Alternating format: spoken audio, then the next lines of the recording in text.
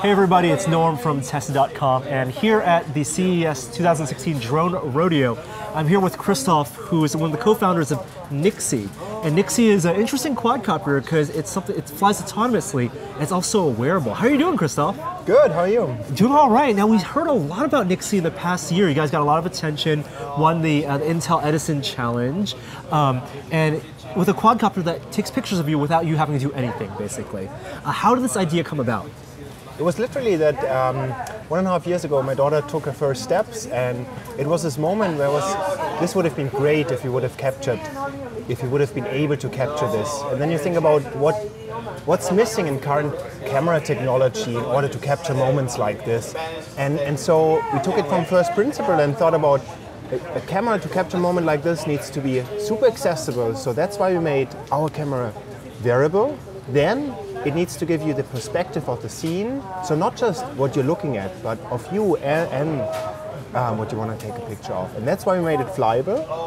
And then also, you want to be in the moment, you want to keep doing what you were doing, and that's why we made it fully autonomous. So there's no need to control the thing while it's out there in the air. And no need to have like a garish selfie stick or something. You see so many photos of people holding a stick out. You don't need to hold any stick out because the quadcopter is already out there capturing the moment. Now, the interesting thing there is really it changes the way of the quality of the picture you can capture, because with a stick you're always busy holding the stick and doing these things. Here you're free to keep doing what you were doing, and that's a totally different kind of picture we want to give to you. Now the design you and your team ended up with is a wearable, something you put on your wrist. But I heard that one of your earlier designs, one of your prototypes, and you guys prototype a lot, was a pair of glasses actually.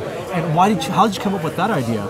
Literally, you take it from the first principles. You want it to be fast accessible, you want it to be flyable, and autonomous. And this you can also realize with a flying pair of glasses. So you actually had a prototype where you put rotors on the corners of the glasses, exactly, threw it out, took a picture, and it came back? That was actually the very first prototype. I built the day after having the idea. And creating these prototypes really quickly iterating, is something that you guys are very proud of. And you guys have shown a lot of prototypes already. This is obviously a 3D printed prototype. And can you tell us about some of the mechanical design and how you approach, because it's not just a rigid structure, this is malleable. There's a functionality to the 3D printed aspect of it. How does it actually work and fit onto your hand? Yeah, so this is really still a prototype, so I'm happy to share how the mechanism works, because for production we need to build it differently. But for the prototype we solve this bistable mechanisms of the band going around or being stable in this position by actually having a fishing line inside here and having a rubber band that can either hold it in the closed position or in the open position. Tension wire. Yes. Ah, brilliant. So it makes it effectively like one of those slap-on wrist sticks that you had back in high school. Pretty much. Wow, okay. It's very much the same principle. And then is this basically one 3D printed piece for each of the arms or the chassis?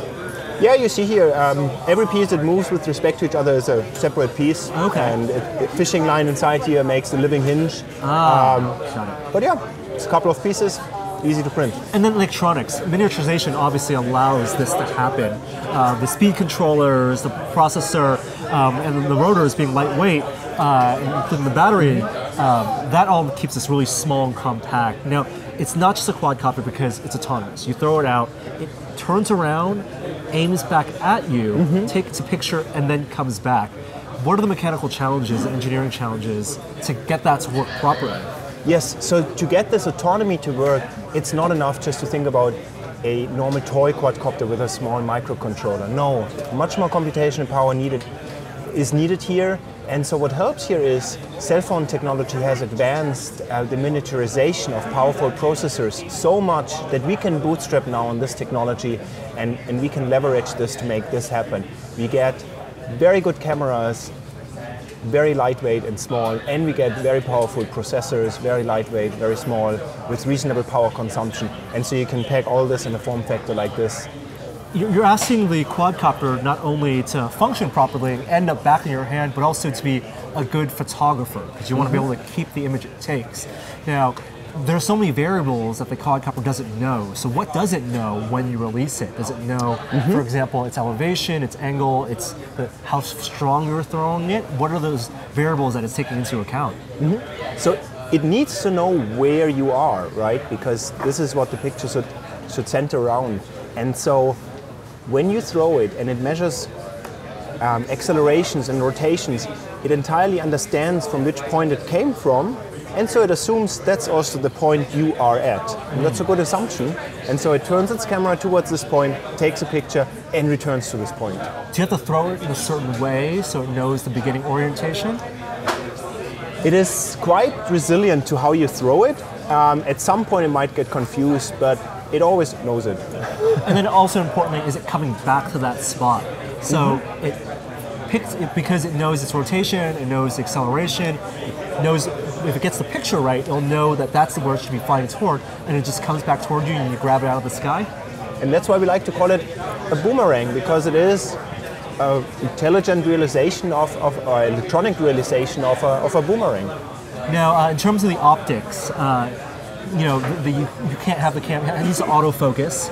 You need to put basically a smartphone camera on there. Is that basically what you're using?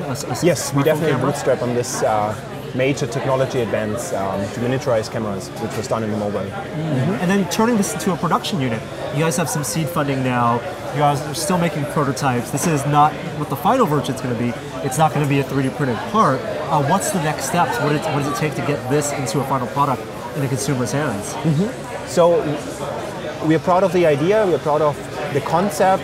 People seem to love it. So we feel strong that we really want to make this product happen. And now our challenge is, what we're working on is to really grow a team that can take this idea now through production and make it a product for everyone. What are the big challenges? Is it in the software side? Is it in the manufacturing side? What are the things that you need to get right to get this real? I would say each of these individuals is a huge challenge. Get the software right, get the manufacturing right, get the mechanics right.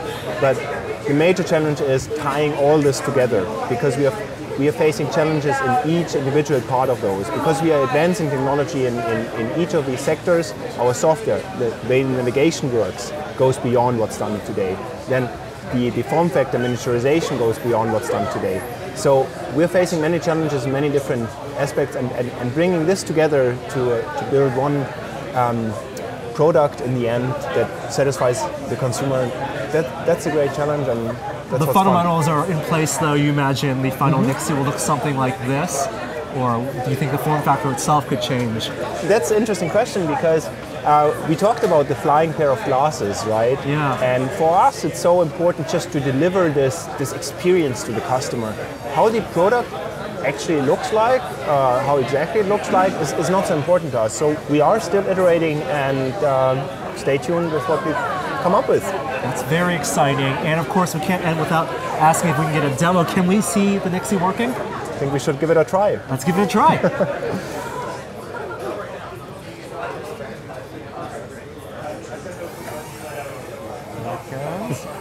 Takes a picture and comes right back. Yeah. Awesome. Thank you so much. You're welcome. It was fun. Thank you.